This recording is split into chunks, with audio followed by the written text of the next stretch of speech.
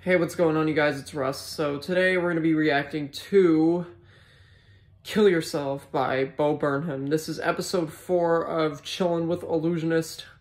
Let's see what this song is about. Have you ever felt sad or lonely? Have you ever felt 2 feet tall? Have you ever thought mad and phony? How was anybody else at all? They like to kick you when times get rough, and you give your all, but it's not enough, and sticks and stones might break your bones, but words can break your heart. But if you don't know where to go, I'll show where are you going with this?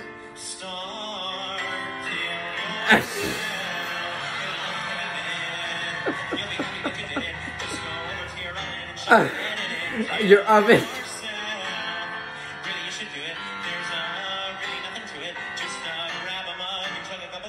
Lighter fluid.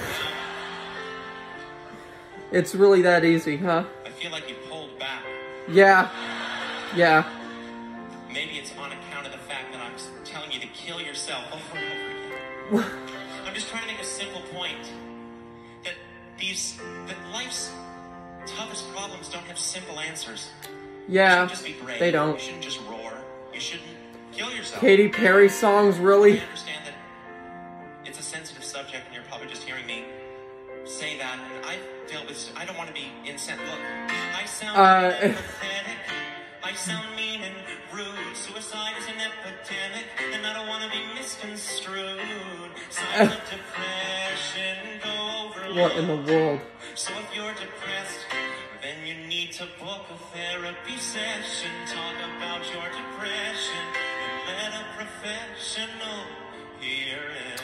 Basically. But if you search for moral wisdom in Katy Perry's what?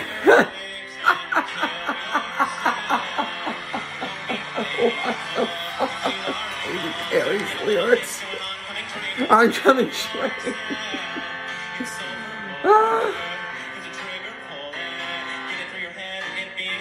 What? Oh, God. Oh, come on.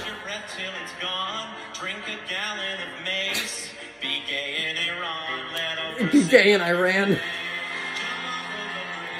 This is nuts. This is nuts.